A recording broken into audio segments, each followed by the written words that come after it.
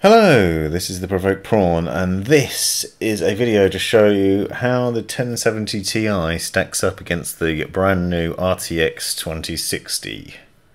This is a comparison between Asus's GTX 1070 Ti and the Nvidia Founder Edition Geforce RTX 2060 card.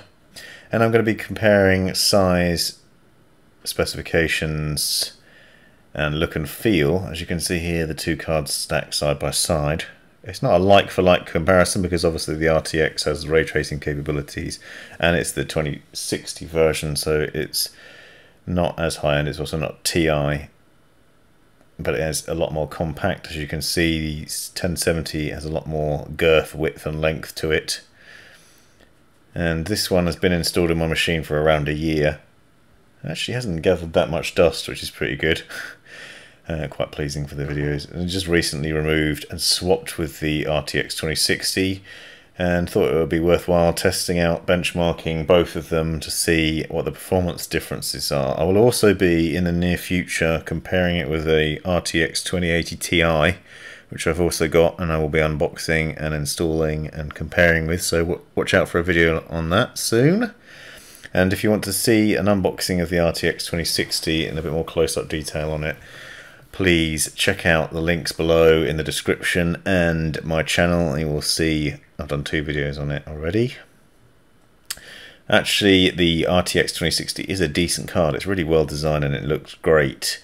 And I've read, as you probably have too, that the specifications of the 2060 means it stacks up pretty well in terms of how it performs versus the 1070 Ti. So here's the 1070 Ti installed in a full tower in my computer, and this is the removal process. And you'll probably be pretty familiar with removing the thumb screw, taking the card out, unplugging the wires, not in that order necessarily, but it is an easy installation process and a nice easy upgrade. You'll note the length here and you'll be able to spot the difference. Also, the power cables plug in on the side on the 1070 Ti. On the RTX 2060 they actually plug in on the end, which is quite interesting. It does require the same number of power cables though. The monster 1070 Ti.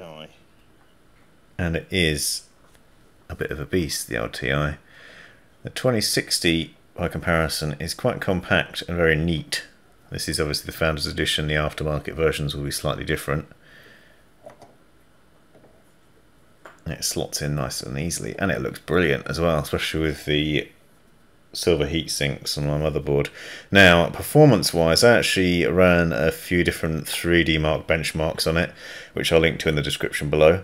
I also decided to try Kingdom Come Deliverance on very high settings to see how that stood, because it actually, if you put it on the highest settings, it says it's for future hardware only, and I found that ran at around 30 frames per second on the 1070 Ti, and then roughly the same on the 2060 as well, which was surprising. So there's not much difference in it. To test beyond that, I also did a similar test with Shadow of the Tomb Raider, which you'll see in a second, where I ran the benchmark within that on the highest settings. And again, actually, the results are very similar. The 1070 Ti returns an average FPS of 50-ish, and the 2060 does about the same.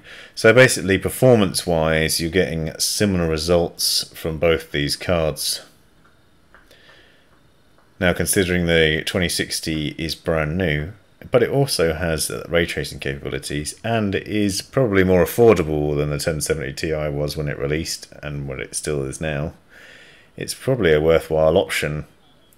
It's a compact upgrade and it has that ray tracing capabilities. Just don't expect a boost in performance necessarily. The frame rates are similar, as I said.